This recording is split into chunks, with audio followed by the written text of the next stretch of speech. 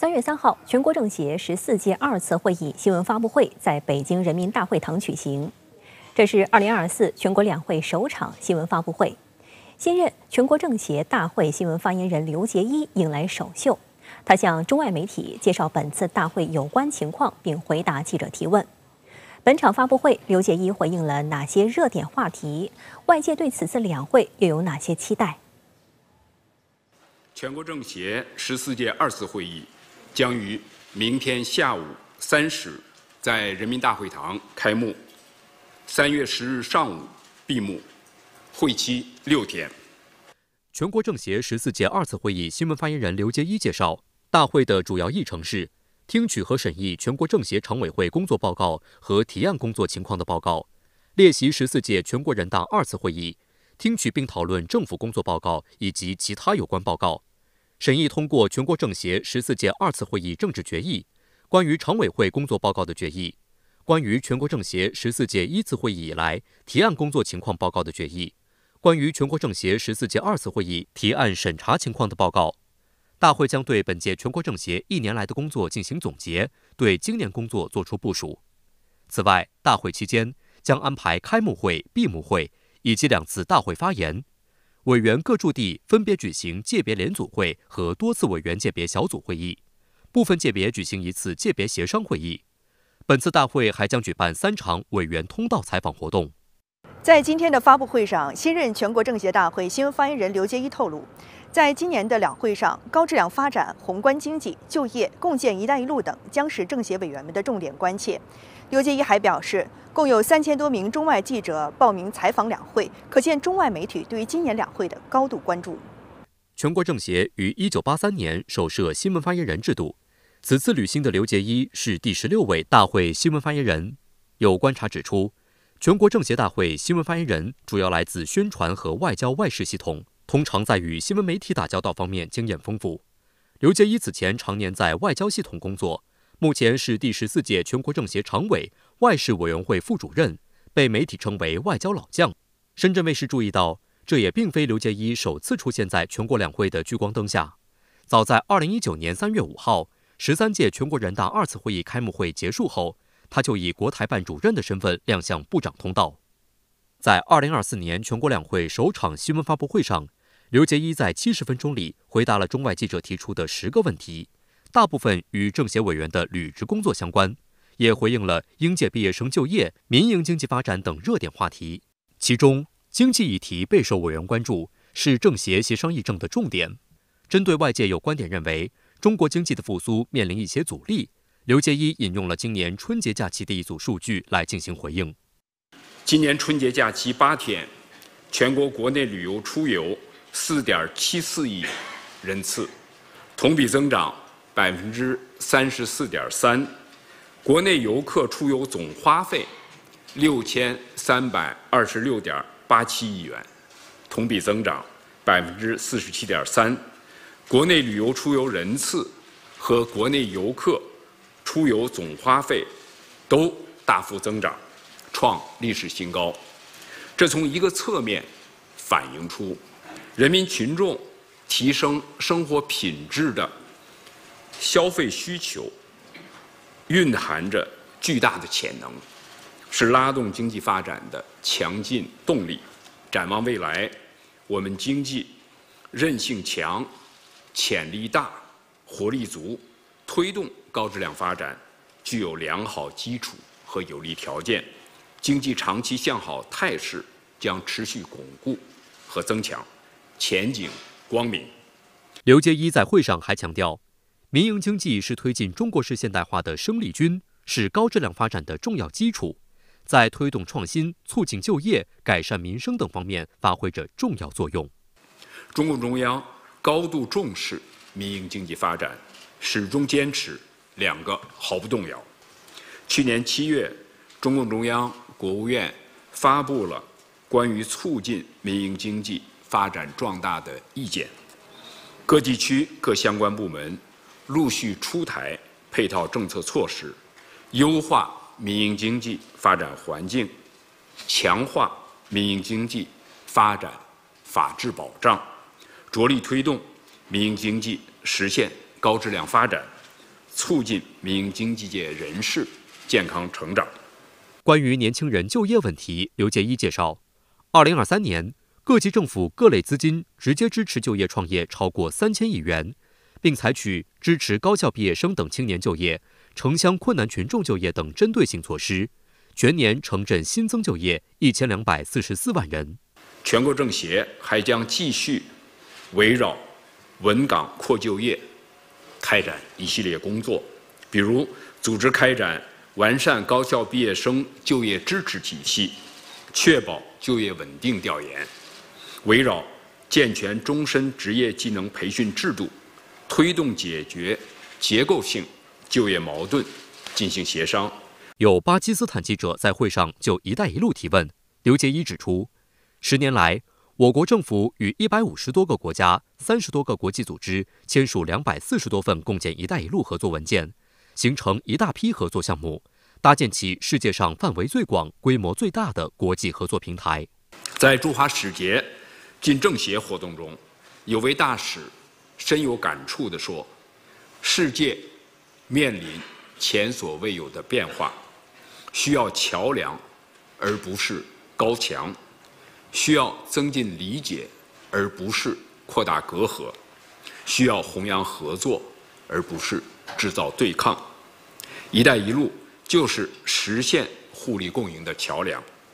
此次新闻发布会的关键词之一还有粤港澳大湾区。实际上，第14届全国政协委员有230多位来自港澳。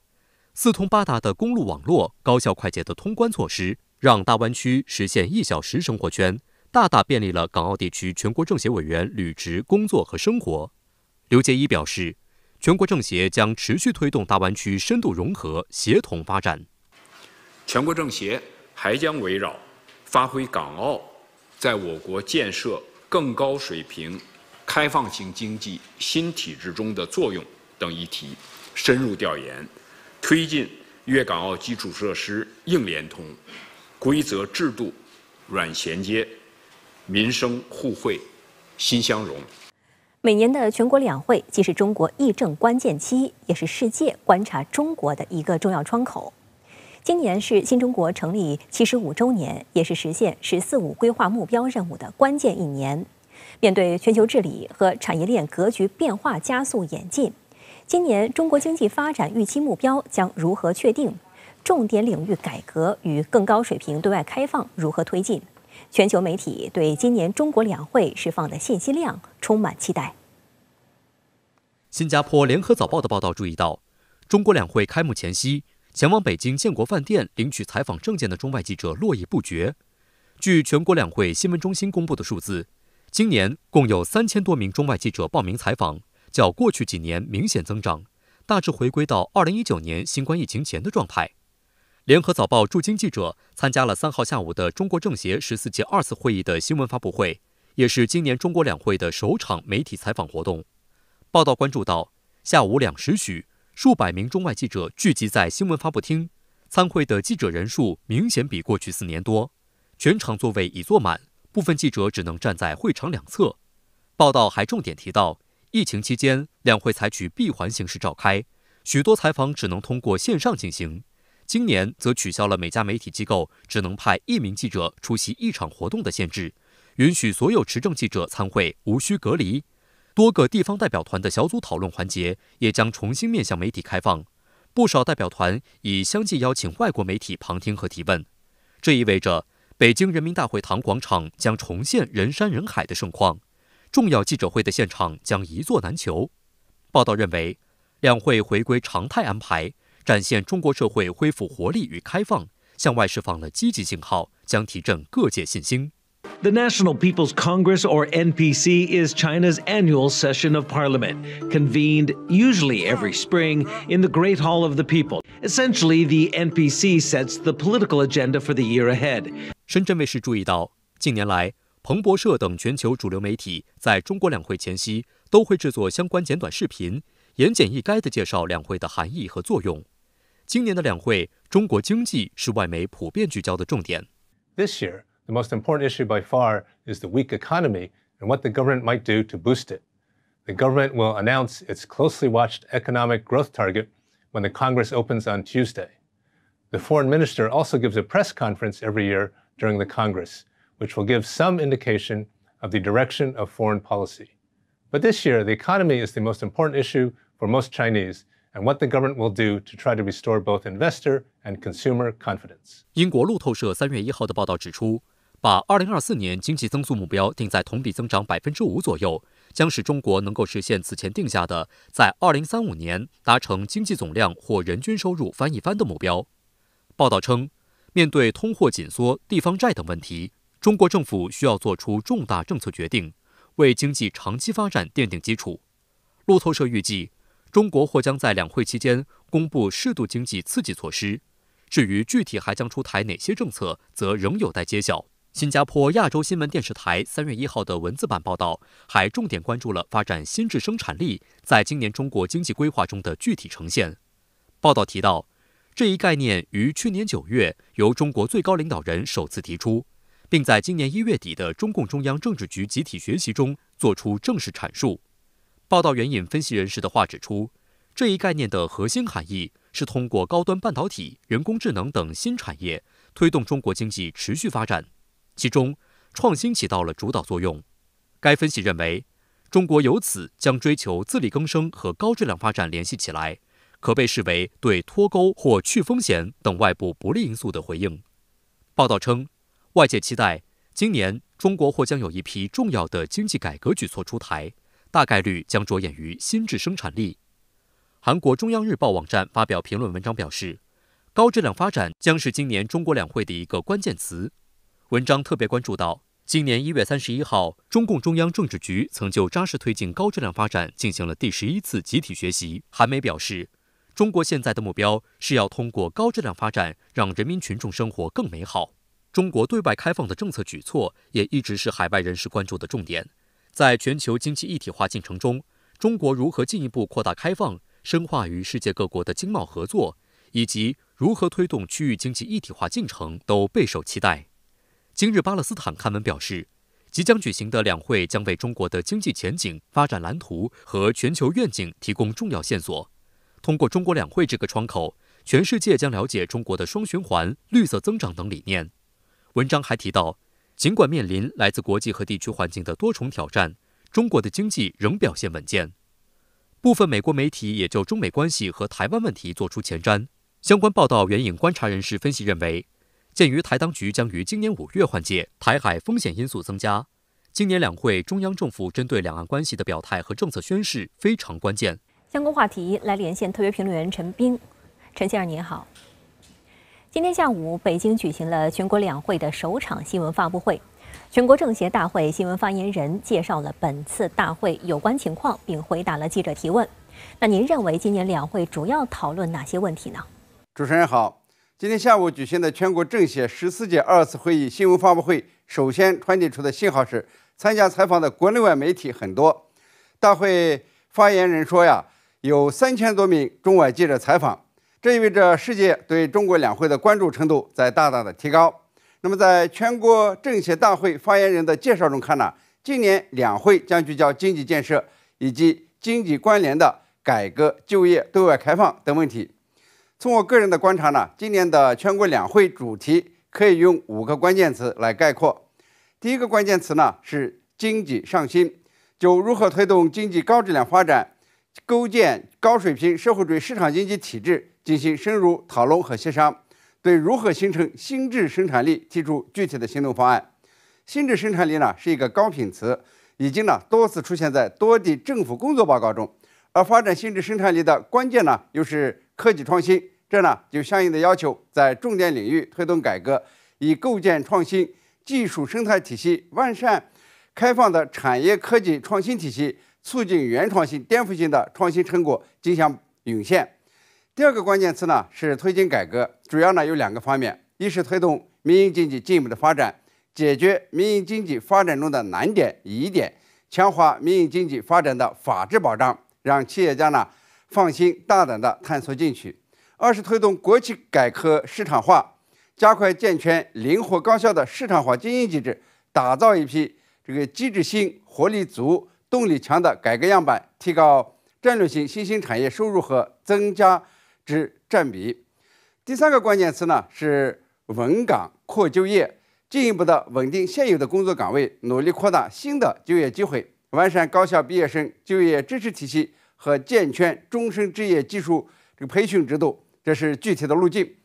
第4个关键词呢是强化经济内循环，扩大内需，带动经济增长。这既可以夯实人力资本存量优势，也可以创新新的产业集群，抵御外部环境带来的各种挑战压力。全国政协大会新闻发言人说呀，人民群众提升生活品质的需求蕴含着巨大消费潜能，是拉动经济发展的强劲动力。第5个关键词呢是高水平对外开放。高水平对外开放的核心呢是制度性开放。今年呢，这个全国两会预计就如何稳步的扩大规则、规制、管理标准等制度性开放提出具体的意见，从而呢更好的吸引外资，提升参与国际循环的能力。这个高质量共建“一带一路”，推动构建人类命运共同体。如果呢要用一句话来概括今年全国两会的焦点，我认为呢就是如何推动形成新质生产力。因为新质生产力呢顺应产业结构转型升级的大趋势，代表着未来发展方向。海外媒体是如何介绍和评说中国的两会的呢？陈先生，海外媒体对两会关注度很高。美联社的标题呢就是中国今年的重要政治会议即将召开，值得关注。报道说，在经历了40年的增长之后，经济是大多数人最关心的。这个国家呢，可能正处在一个重大的转折点，这一增长将中国推向了经济和地缘政治强国的地位。李强总理的政府报告呢，会包括今年的经济增长目标。许多分析师预测，这一数据呢，将与去年的5%左右的目标相似。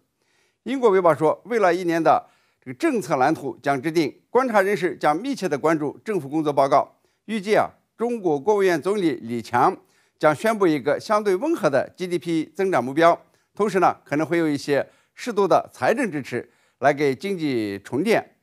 英国广播公司报道说，今年呢，这个中国两会人们最关心的仍然是经济。有专家认为，估计今年仍然会与上年的预期是一样的，预计呢是5%左右的增长目标。另外一个呢，就是青年的就业问题，估计中国政府会继续发动国企增加短期就业职位等政策措施。在台湾问题上，中国呢将争取更多的国家明确支持一个中国，反对台独。在外交上，中国会维持一贯的方向，继续跟美国保持斗而不破的局面，这个争取合作共赢。路透社说，中国两会的当务之急是稳定经济，可能呢将公布适度的经济刺激目标，并且继续朝着习近平主席的目标迈进，即到2035年将经济大跃翻一番，实现中国式现代化。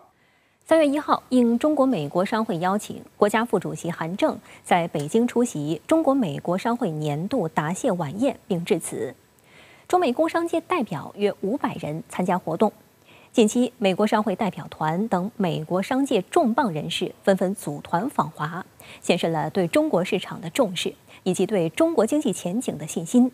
但就在美国电动车巨头特斯拉在华取得最好制造和销售成绩的同时，美方近期却开始针对中国电动车产业进行小院高墙打压。韩正出席中国美国商会年度答谢晚宴时致辞表示，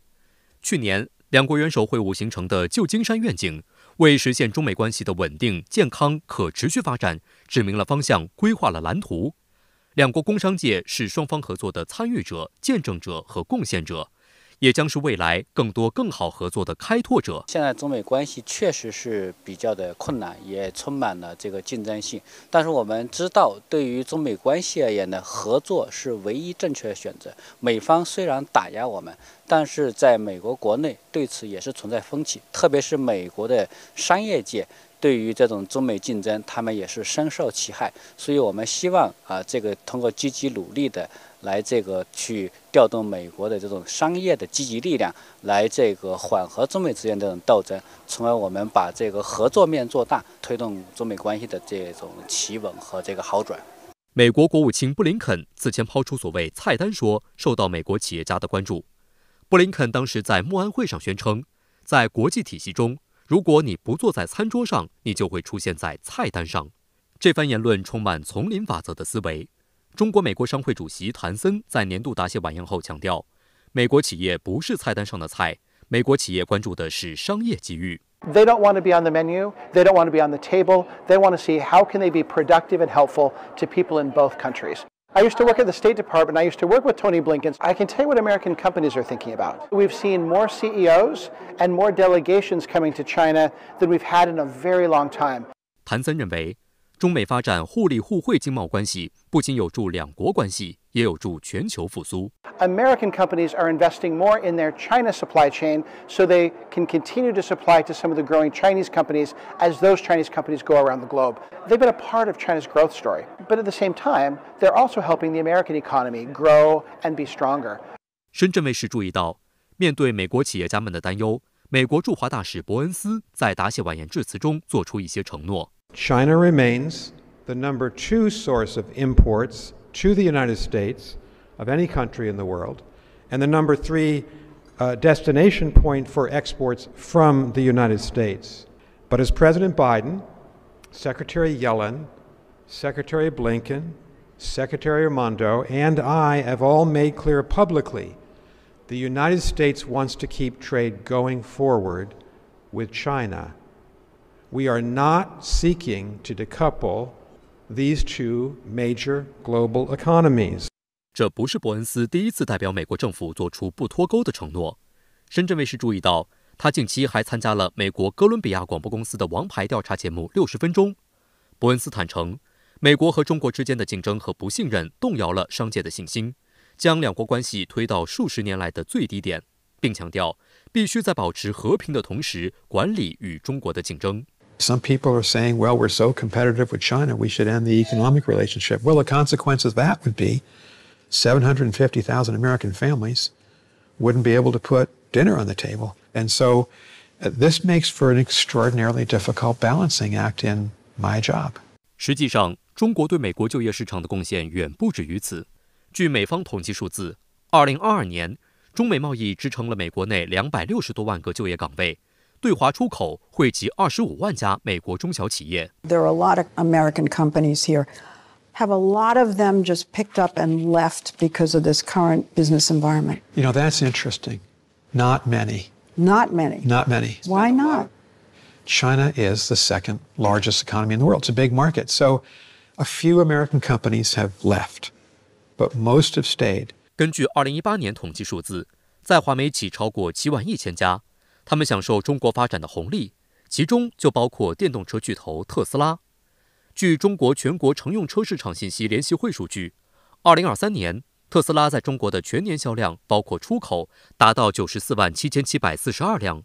这意味着，仅上海超级工厂的交付量就在特斯拉全球产量中占比超过一半，达到惊人的52.4%，成为特斯拉掌门人马斯克最强劲的印钞机。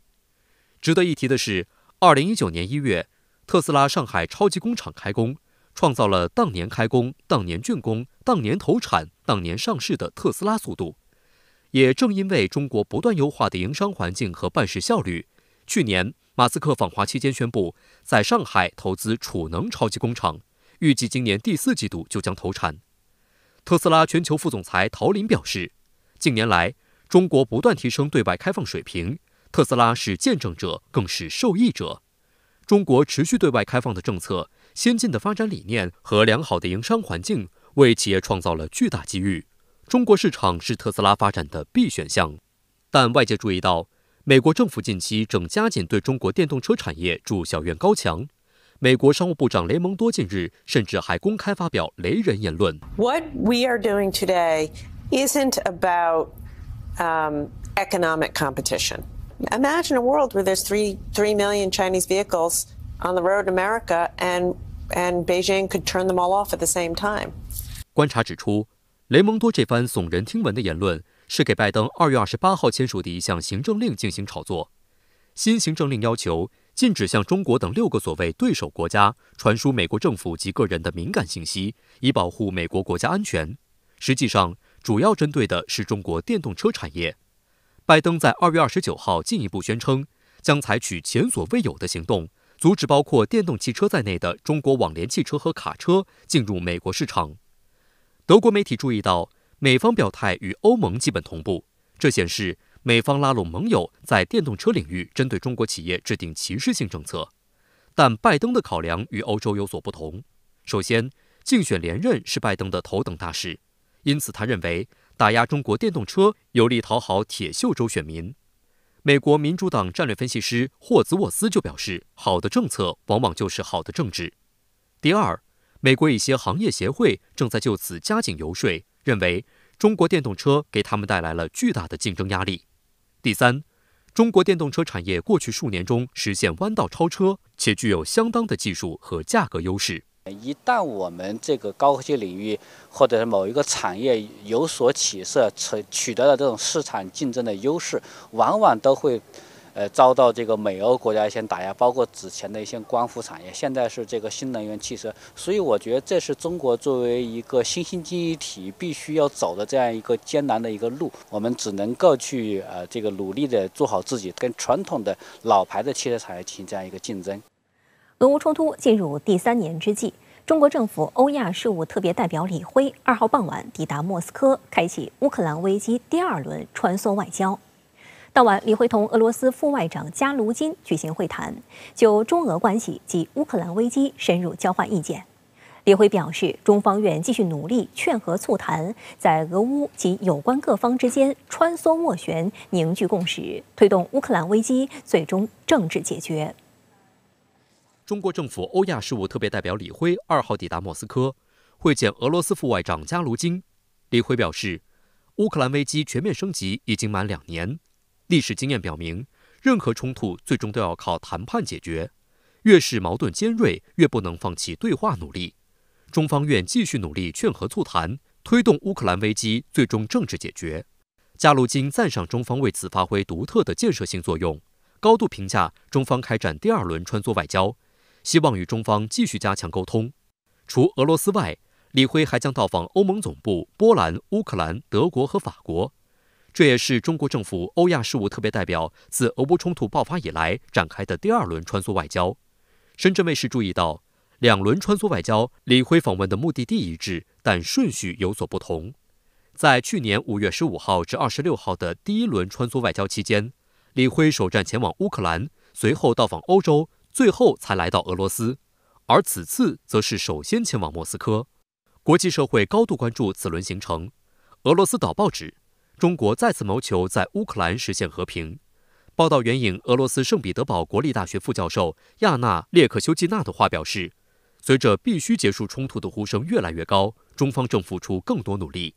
香港南华早报称，此行标志着俄乌冲突爆发2年多以来，中国从未停止劝和促谈的脚步。中国外交部发言人毛宁在李辉行前介绍，针对乌克兰危机，中方同包括俄罗斯、乌克兰在内各国深入沟通，专门发布关于政治解决乌克兰危机的中国立场文件，派特使穿梭斡旋，所做一切都通往一个目标，那就是为止战凝聚共识，为和谈铺路搭桥。我们将继续发挥自身独特作用，开展穿梭外交，凝聚各方共识，为推动政治解决乌克兰危机贡献中国智慧。值得一提的是，当地时间2月17号，中共中央政治局委员、外交部长王毅在出席慕尼黑安全会议期间，应约会见乌克兰外长库列巴时，也曾强调，在乌克兰问题上，中方坚持劝和促谈，不拱火浇油，不借机渔利，不向冲突地区或冲突方出售致命性武器。而库列巴当时回应表示，乌方高度赞赏中方发布关于政治解决乌克兰危机的立场文件，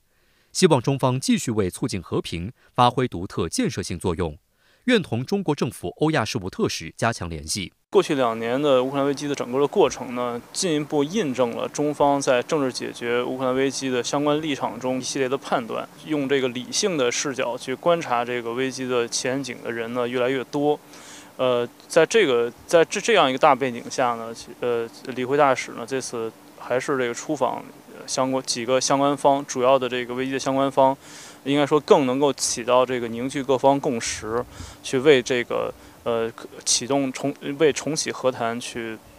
奠定一个比较好的基础。当前俄乌前线局势仍然激烈，双方相互发动多起无人机袭击。乌克兰敖德萨一幢9层住宅2号遭俄军无人机突袭，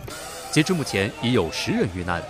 次日，乌克兰使用无人机袭击了俄罗斯圣彼得堡一处民宅，暂未造成伤亡。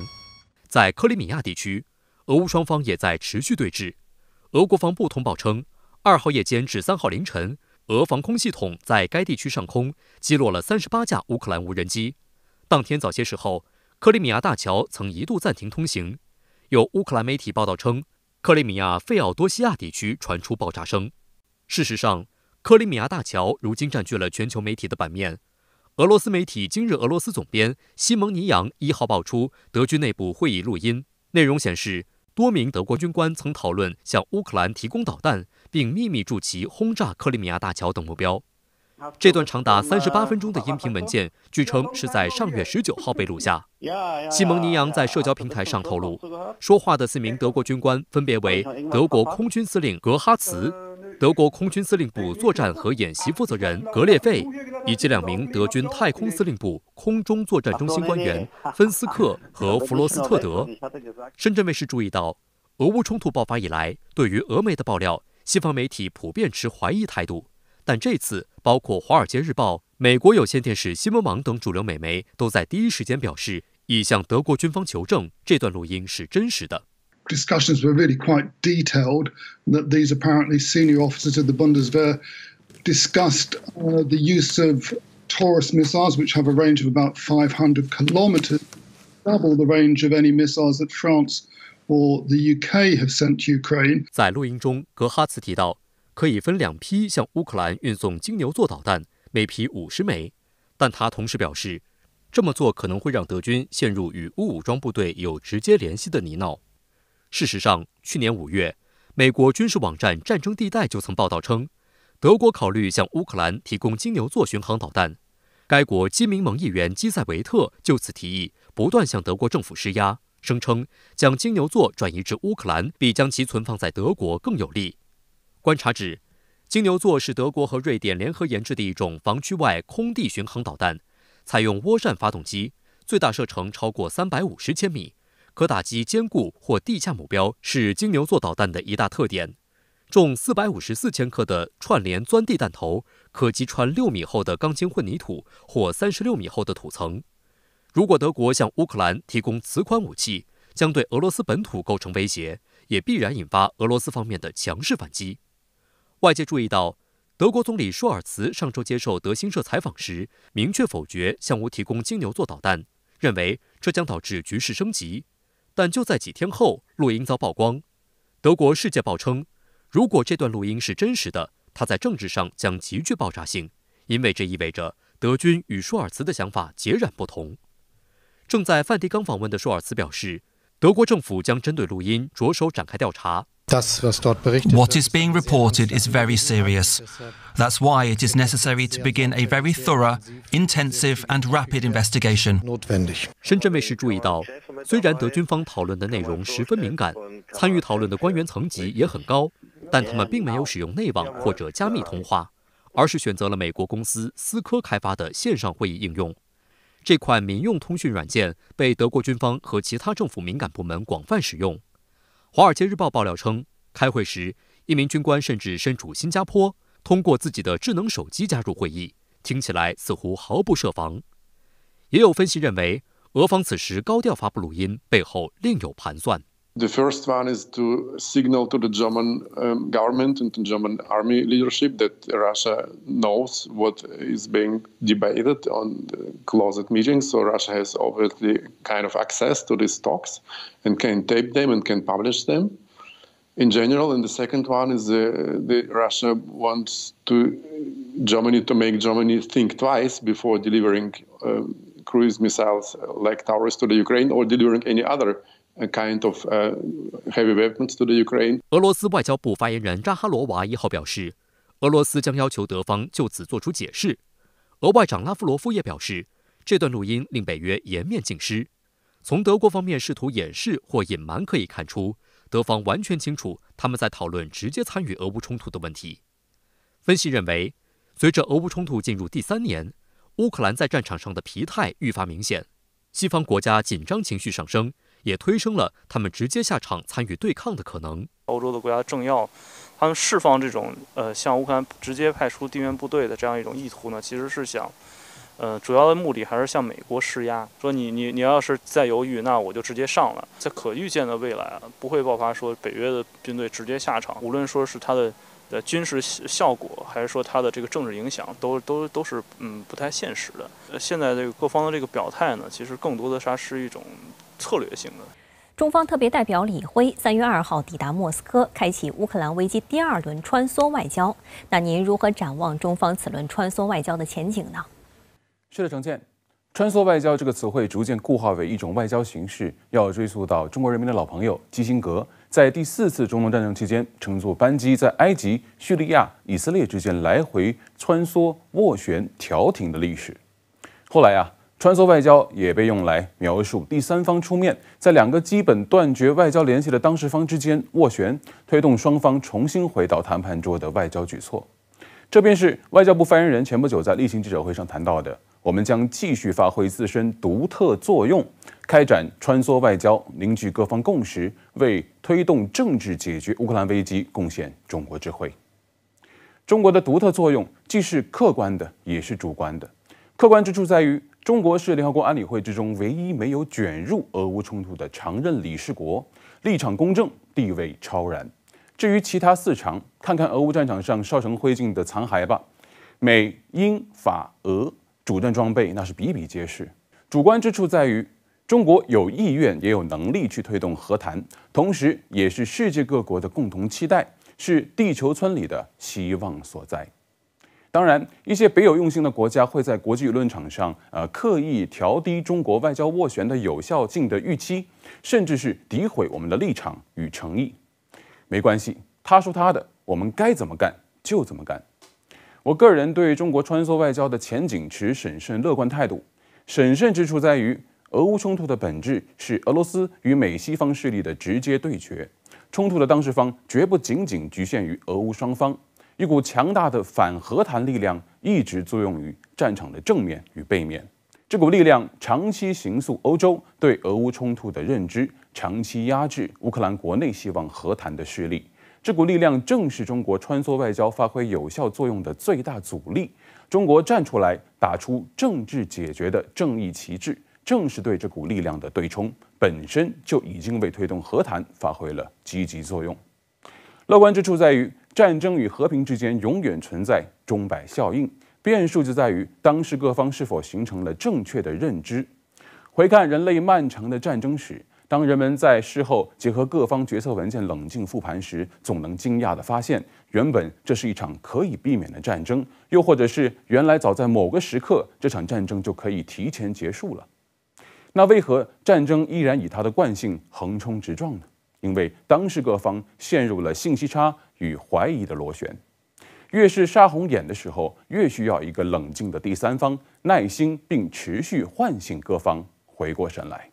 另一方面，德国国防部日前证实空军内部对话遭窃听，而相关被披露的录音显示，对话涉及讨论德方向乌克兰提供金牛座巡航导弹，并协助乌军对俄罗斯克里米亚大桥发起袭击。那么，吴先生，您怎么看这场情报攻防呢？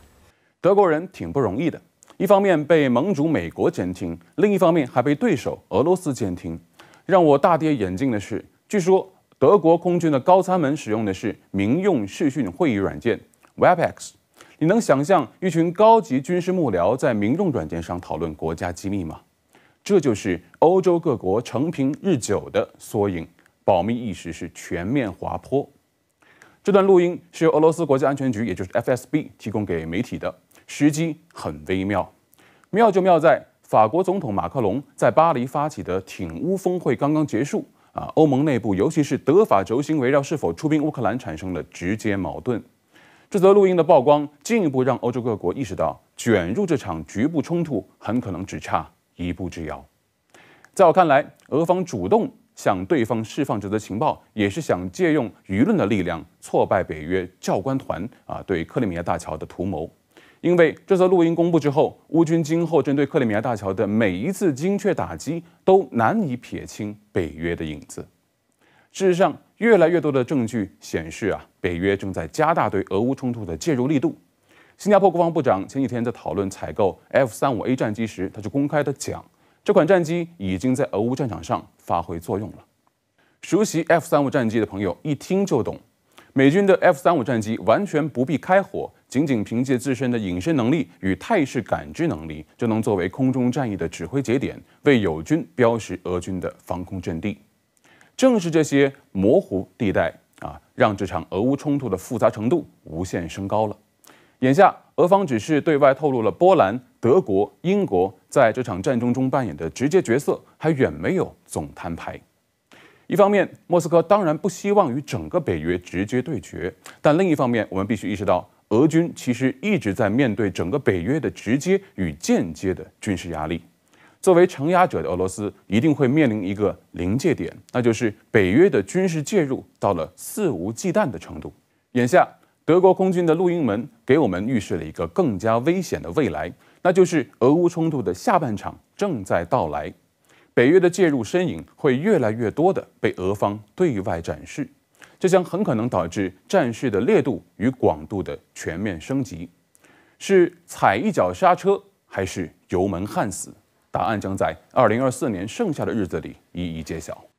新一轮巴以冲突持续近5个月，以色列在加沙地带的军事行动已造成超过3万巴勒斯坦平民死亡。当前国际社会的止战呼声进一步高涨。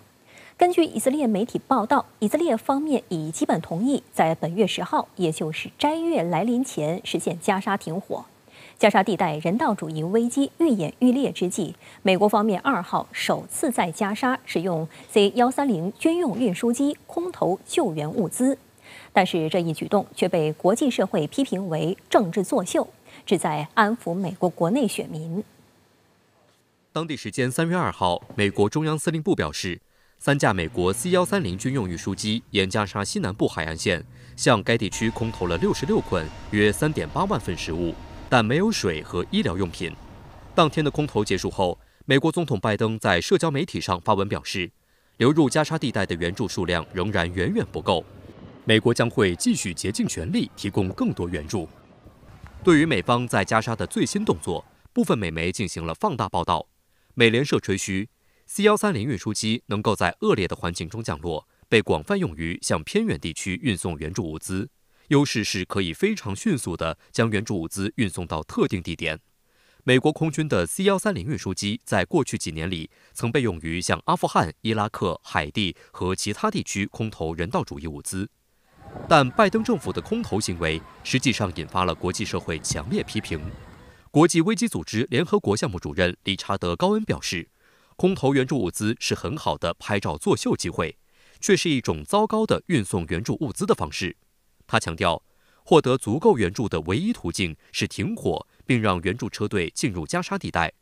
美国国际开发署前地区主任戴夫·哈登表示，美国空投援助物资是向加沙地带提供援助的象征性且无效的方式，此举旨在安抚美国国内选民。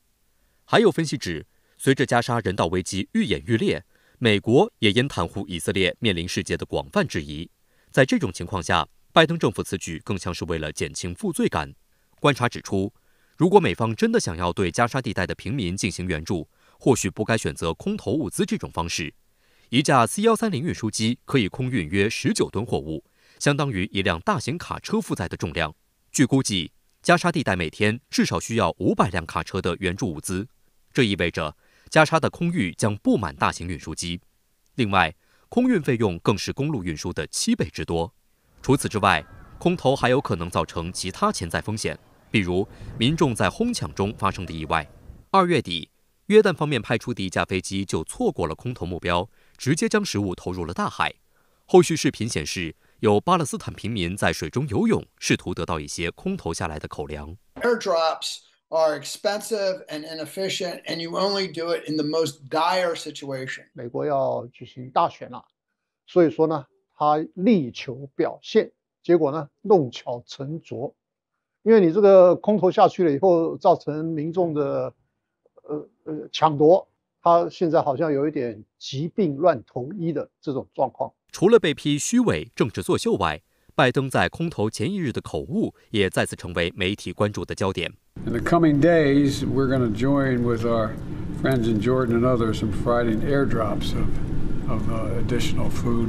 and supplies into Ukraine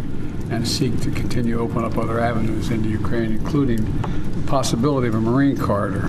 to deliver large amounts of humanitarian assistance. 当天，拜登在白宫会见来访的意大利总理梅洛尼时预告，美国将开始向加沙地带空投救援物资，但他又犯了说错话的老毛病，把加沙说成了乌克兰。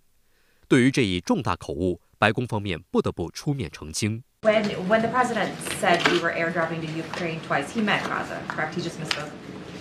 He was referring to Gaza. 新一轮巴以冲突持续近5个月，以色列在加沙地带的军事行动已造成超过3万名巴勒斯坦人死亡。当前，国际社会的止战呼声进一步高涨，为争取停火的斡旋正在进行。巴勒斯坦外交部长马利基2号出席土耳其安塔利亚外交论坛时表示，巴民族权力机构希望加沙地带在10号开始的斋月来临前实现停火。We hope that we will be able to achieve ceasefire today, and we hoped that we were able to achieve ceasefire yesterday, but we have failed. 马利基呼吁国际社会采取更多行动，早日促成停火。他还透露，巴勒斯坦总统阿巴斯将于5号访问土耳其。美国一名高级官员也证实，确有新协议正在酝酿。他表示，以色列已经基本同意在加沙停火6周，以及释放巴勒斯坦囚犯。不过，条件是哈马斯释放被扣押人员，特别是脆弱的伤者、长者以及妇女。一名与哈马斯关系密切的消息人士告诉法新社，哈代表团已经飞往埃及开罗参与谈判。以色列的军事行动其实它一直都是面临很大的困难，尤其现在呢，因为死亡人数已经超过3万人，这个是一个不得了的数字，所以呢，以色列现在也受到了国际上很大的压力，所以它现在的这个状态呢，也是有一点进退维谷。巴以冲突的外溢风险仍在加剧，胡塞武装持续袭击红海商船导致的航运危机还没能缓解。被其导弹击中的英国货轮卢比马尔号1号夜间在也门海岸附近沉没，上面载有的2.2万吨化肥和燃油倾泻，令外界担忧红海将爆发严重生态危机。也门政府3月2号发表声明说，受暴风雨影响，此前被胡塞武装导弹击中的英国货轮卢比马尔号1号夜间在也门海岸附近沉没，成为红海危机爆发以来第一艘沉没的遇袭船只。上月18号，胡塞武装用导弹袭击了在亚丁湾行驶的卢比马尔号，船员被迫弃船，被另一艘商船救下，随后安全转移到附近的吉布提港。卢比马尔号则受损进水，漂流约2个星期。值得一提的是，卢比马尔号载有约2.2万吨化肥以及大量航行所用的燃油，外界普遍担心船只沉没将引发生态灾难。除了渔业受打击外，区内的海水化淡设施、当地海洋环境都会受到严重影响。此外，该船距离陆地只有16海里，还将威胁到附近的海岸生态。事实上，该船在漂流期间已经漏出油污长达30公里。The information that we've seen in the news is that it is most likely ammonium nitrate, and there are a lot of risks associated with such spill. We need to understand first that ammonium nitrate is it's a fertilizer with high acidity, and therefore such risk can disrupt the pH balance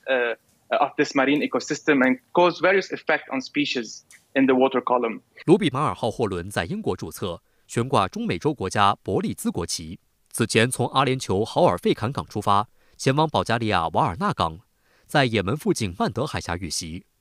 曼德海峡扼守红海南端，连接亚丁湾；红海北端经苏伊士运河与地中海连通。这片水域战略位置重要，是全球重要海运通道，全球约15%的交通都经过红海。本轮巴以冲突爆发后，胡塞武装开始在红海水域袭击与以色列有关联的船只，以示对巴勒斯坦的支持。红海的这次商船被击沉，确实也是一个非常重大的事件，因为这个会造成红海地区的高度污染。那如何善后？那我想相关国家呢，可能都会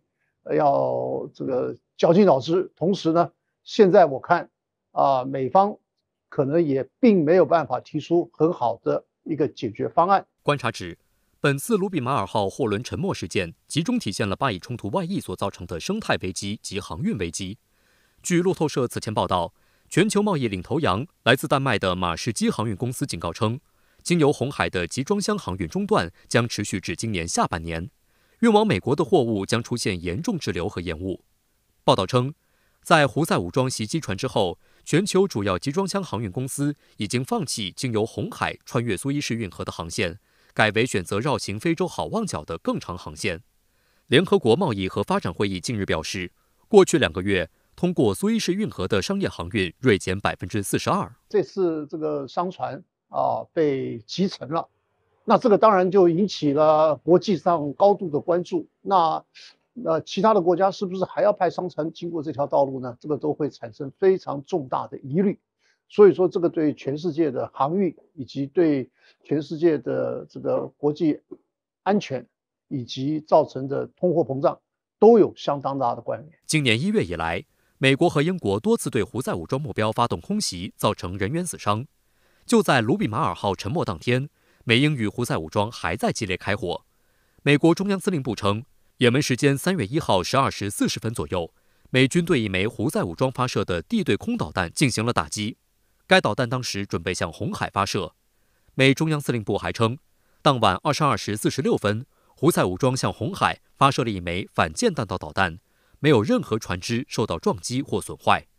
胡塞武装也毫不示弱。该组织领导人阿卜杜勒·马利克·胡塞此前公开表示，美国和英国的攻击丝毫没有影响胡塞的军事力量，相反，我们仍在继续加大袭击力度。他声称，我们将在红海行动中让敌人大吃一惊。